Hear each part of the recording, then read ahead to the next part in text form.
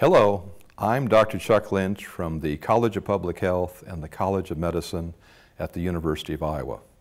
I'd like to talk to you today about residential radon and lung cancer. Lung cancer is the leading cause of cancer death in the United States and in Iowa. Radon is a naturally occurring gas. You can't see it, you can't smell it, and you can't taste it. And in that sense, it's similar to carbon monoxide.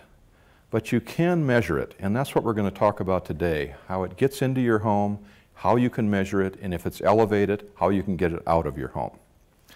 So most of us live in a home, and this home often has a basement in it, which means it's surrounded by soil on the sides and underneath. This is the primary source of radon, and it's coming from the decay of small amounts of uranium. So it's a decay product of uranium, and it emits a radioactive particle. So the way radon can enter into your home is through cracks in your basement wall or in your basement floor. In addition, you can have a sump pump in your basement, and you could also have a bathtub or a shower down there, and hot water and cold water need to get to that in some way, and that can lead to breaks in your basement flooring as well. Radon levels are typically highest in the basement level of the home. But depending upon how air circulates in your home, you can move it around. So you can move it up to your bedroom, this type of thing. Now you can buy these radon detectors at your local hardware store. They cost a few dollars. Typically they'll have instructions with it, and they'll tell you to place it in the basement of your home. You'll leave it there for a few days. They'll give you instructions as to where to send it. You'll get a report back about the reading, which is why you did the test in the first place. In this reading, you will see that a number will be associated with it. The number you're looking for is a number less than 4, but if it's 4 or greater, it means that you've reached the level of action indicated by the Environmental Protection Agency, which means they would recommend that you lessen the radon levels in your home. We call that process radon mitigation. Now, with this process, there are professionals available who can come into your home and assist you with this problem.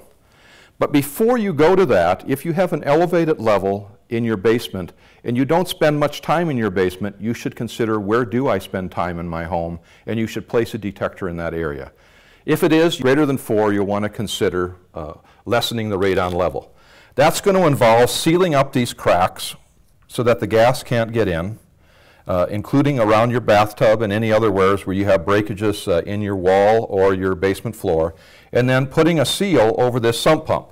Now these seals still allow your sump pump to work, to move water out. They're made just for this problem.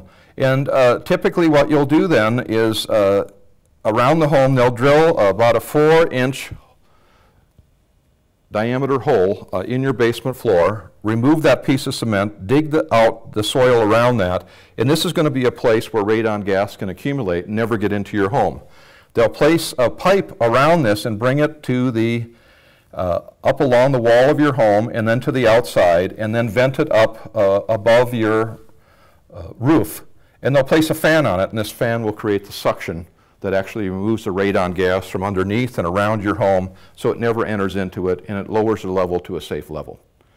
Doing this is very important here in Iowa because 7 out of 10 homes here in this state have elevated radon levels during closed home conditions. That would be during the summertime with air conditioning or during the winter with heating. The other thing I'd like to point out is don't depend on your neighbors to indicate to you what your radon level is. It can vary greatly from home to home in the same neighborhood, so you should measure your own home. For more information, we provide you with this website.